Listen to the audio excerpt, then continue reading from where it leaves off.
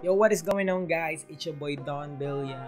Nagpapaalala ko bilang Don Genry Villa. That's my full name and I'm 16 years old by the way. And ano nga ba gagawin ko dito sa YouTube?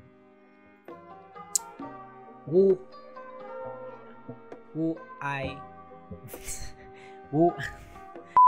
are me?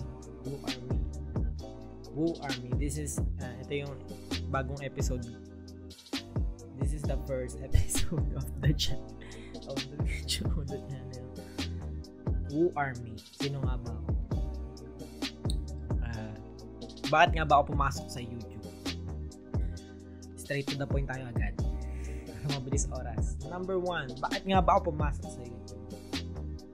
Pumasok ako sa YouTube dahil madami akong nakita. Dahil hindi naman sa gusto ko magpasikat, pero gusto ko i-express yung mag-YouTube, yung mga YouTubers na sumikat pero hindi sila nagpasikat, ginawa naman na yung chores nila.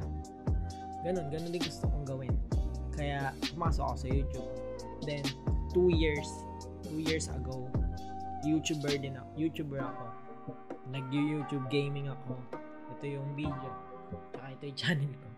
Hindi na ako nag-upload dyan kasi sobrang nakaka-frustrate. Bilang bata pa ako nun siguro mga 15, 14 years old.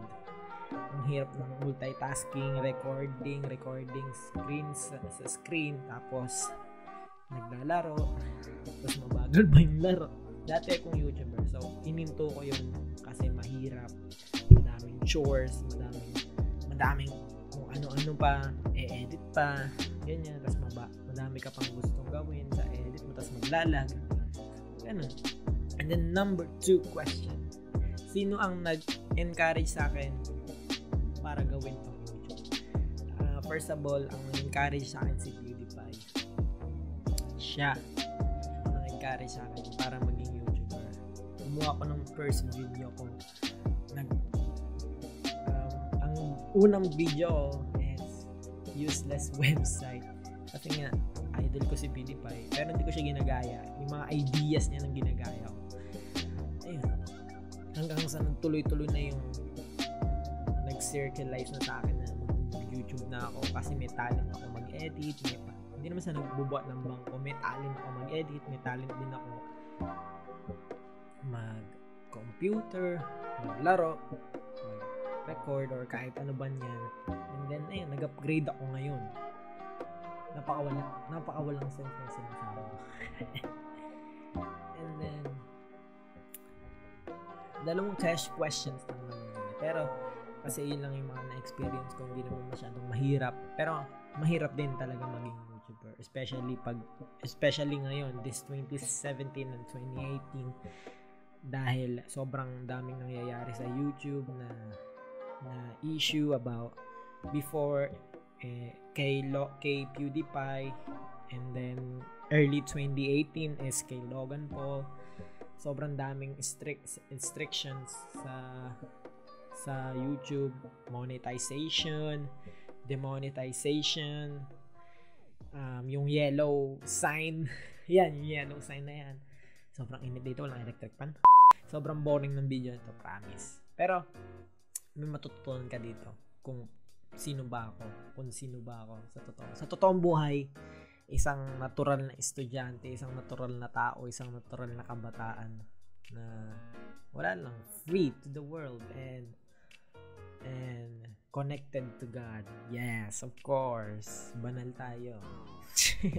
And advice para sa mga bagong YouTubers, especially ayun nga, sa mga bagong YouTubers na magsisimula lang ngayon mag-YouTube.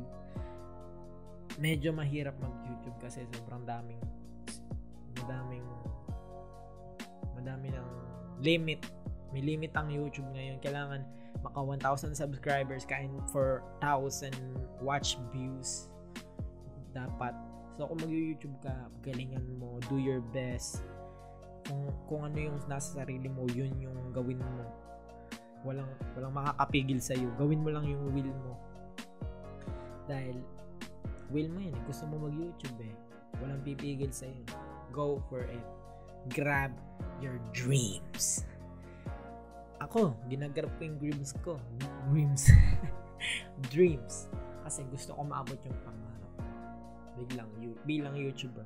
Kaya, for all peoples out there who na gustong mag-YouTube, go ahead, make an account and do something in YouTube. Make it happen. Make it bigger. Your dreams, make it bigger para sumikat tayo dyan. At yun, dito ko na i-wrap up yung video dahil mahaba-haba na to. Maraming salamat sa panonood. Ako uli si Don Villa, nagpapakilala sa inyo. Salamat sa panonood at pagsa-subscribe nyo sa akin. May nag-unsubscribe man pero mahal ko pa rin. Salamat sa pag-unsubscribe. Sa pag-subscribe. Tuloy ang pangarap. Walang titigil. Kapit kamay. Peace.